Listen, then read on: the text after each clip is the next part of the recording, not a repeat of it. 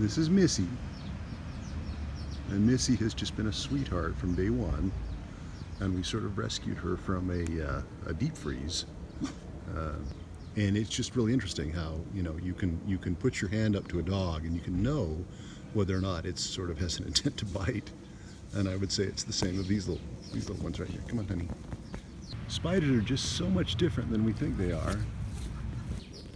Come on, right there. Come on, see?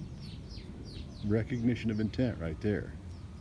How about right there? Come on, give me that little paw right there. Just that paw. There you go, huh? There you go. And you see, I'm no harm to you at all. This is something I never ever could have done, even just, you know, a few months ago.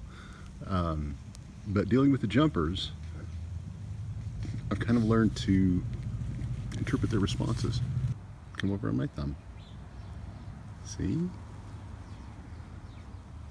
That's a good girl. Stay up there. Come up here. Come on. Come on up here. Come on up you come. Yeah, that's your web right there. I see it too. See? It's kind of cold out here, huh? Should we go back inside?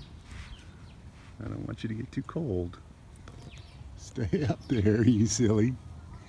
Hi. Oh, you're so pretty. You're such a gem. Now, she's quite strong, and I'm really surprised at just how strong her fingers are. Her legs are. And then her web is quite resilient as well. Hi, sweet girl. Hi, you.